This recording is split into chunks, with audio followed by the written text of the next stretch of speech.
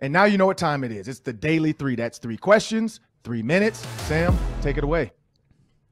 Lavelle mentioned he was at Media Access yesterday for the Vikings, where Kevin O'Connell spoke about how excited he is about Irv Smith's potential. Now, Smith is still easing his way back from meniscus surgery, but he's in that contract year.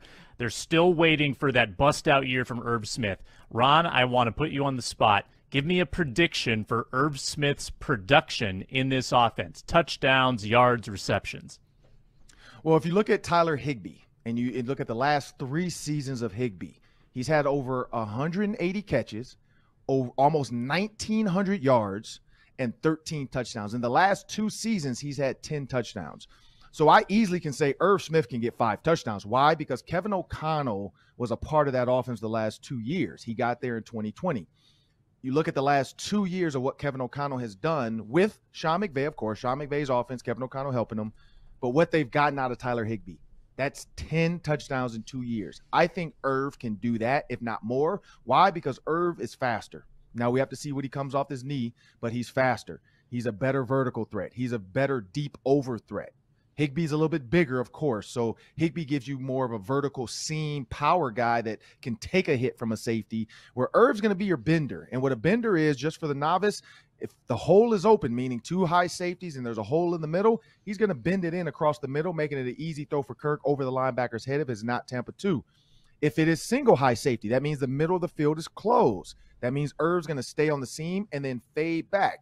Now that puts the pressure on those 2 outs, that outside corner. If he fluffs in on Irv, you drop it over his head to Justin Jefferson. But we know Justin Jefferson is never going to get overlooked.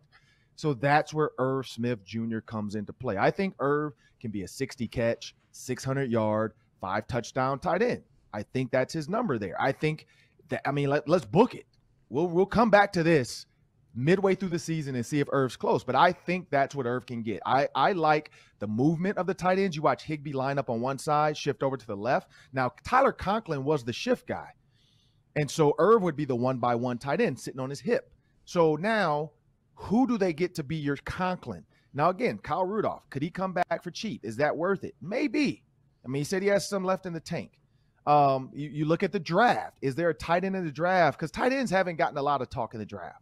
That's my goal this weekend, because next week I'm doing the draft show for the Vikings. So my goal this weekend is to really dive into the tight end, because secretly the Vikings need another tight end. I think Irv is your TE1, but they're going to need a TE2. They did bring a guy in, but you always want to bring another guy in just in case, like a second or third round pick. You never know with these tight ends. So in my opinion, 60, 600, and 5 touchdowns, that's Irv Smith. And that's almost exactly what Tyler Conklin did last year. Conklin was 61 catches, 593. I think Irv, if healthy, is even more talented than Conklin. I'm going to go 70 and 700. I'm just saying that's the basement for him. He's got to get that. Yeah, no, you're right. And if they don't bring in another tight end, well, he's going to get all of those targets if they don't have a real tight end too.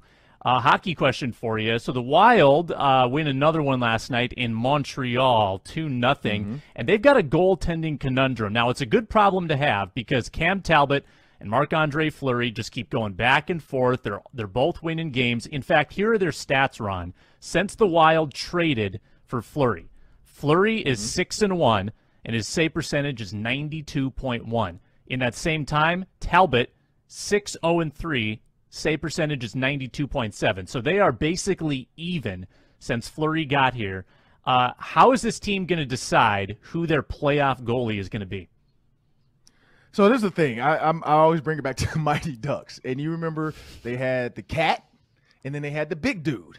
The cat like reflexes girl, and then they had the big dude. And it was, it was up to, and I always get the Emilio Estevez, and what's the other one? I get them confused. I think it was Emilio was in that one, if I'm not mistaken. If I'm wrong, sorry.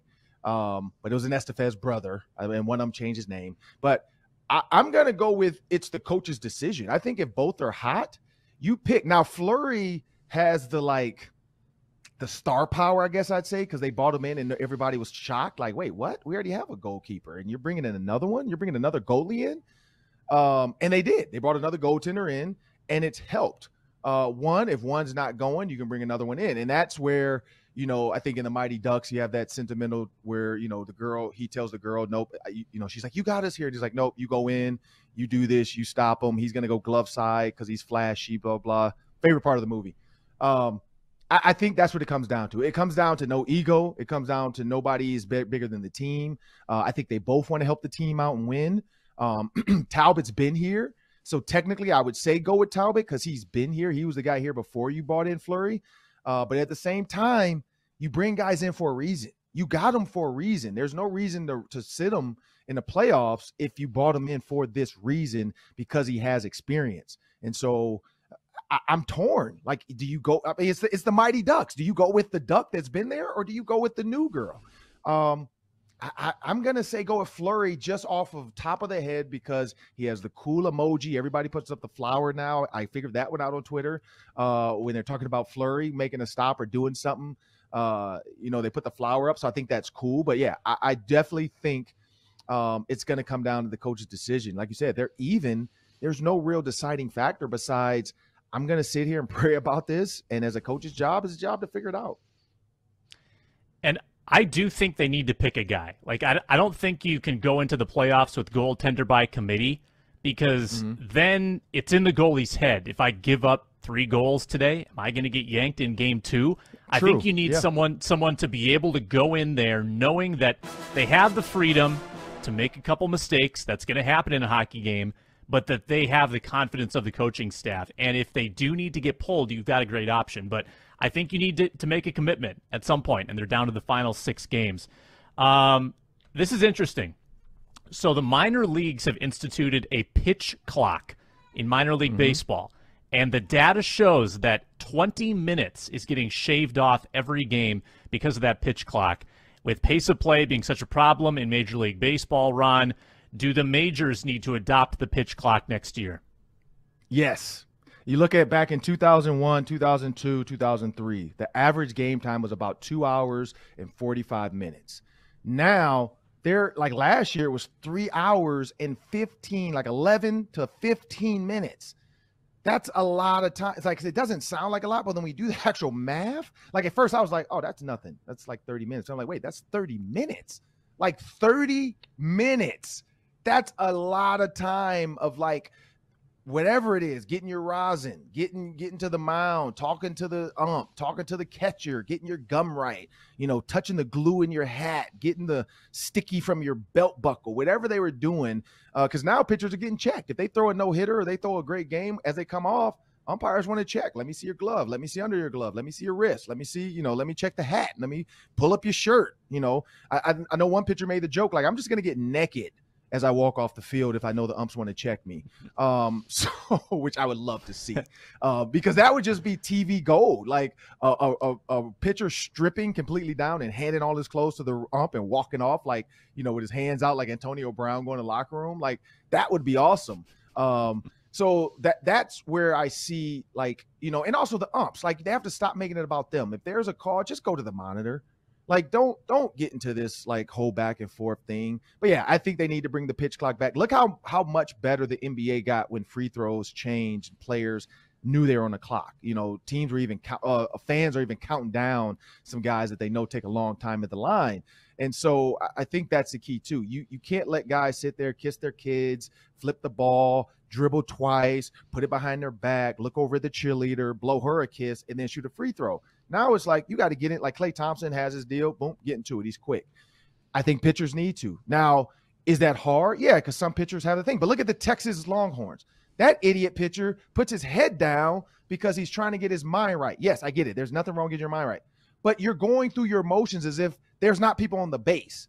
And the guy steals home for Texas Tech. So that's another thing. Like, get out of that ritual. Speed it up. And if the game goes to 2 hours and 30 minutes, I think you can get some casuals that are willing to sit there. But that 3 hours, I mean, unless it's Batman, I don't want it. I mean, I've covered plenty of Twins games over the years, and routinely the clock hits about 10 o'clock, and you start to see people in the 7th and 8th inning, even if it's a good game, they start filing out because it's too long. And I think the pitch clock, at least it creates the flow where it feels like the game is constantly moving at a steady pace. You don't have pitchers that are slow working taking up all that time. Bonus question, Ron. One more Vikings question. Kevin O'Connell yesterday said he liked what he saw from last year's third-round pick, Kellen Mond. So my question for you is, will Kellen Mond ever start a game as a Minnesota Viking? No. I'm going to say no right now, unless they have clinched the NFC North and they have locked in, like they can't go higher than a 2 seed or something, or 3 seed. Maybe Kellen Mond starts, but that's Sean Mannion. Sean Mannion probably starts that game. You probably don't, though, because Kevin O'Connell believes in momentum. I mean, unless if he's Sean McVay, he believes in momentum. He believes in going into the playoffs hot. So I just don't see a situation unless, and I'm never going to throw that out there, but unless everybody gets hurt, I don't see Kellen Mond starting. Kellen Mond looked robotic, I guess I'd say. He looks stiff. He looks like his chest protector or his rib cage is too big for him, whereas he should just have a back flap. Like, you're not getting hit that hard. I mean, yes, you are, but it's not like you don't need that whole deal. And so I just feel like he has to loosen up. Like, he reminds me of a stiffer Colin Kaepernick. Like, he's really stiff, robotic. I just don't see it. Like, Kevin O'Connell spoke well of him because he had to scout him. But at the end of the day, like, I feel like they tried. It didn't work. They wanted Justin Fields. They couldn't get up there. So not say they settled, but they settled for a third-round pick that they hope is going to be good. He looked really good in college, but I feel like, too, his coach made him a little bit robotic in his arm motion and some of his throwing. No, I don't see him. I don't see him starting for the Vikings. Yeah, it's a good cautionary tale that just because someone has athleticism doesn't mean they're Mahomes. You got to have the other tools as well above the shoulders, and I don't know if he's there yet.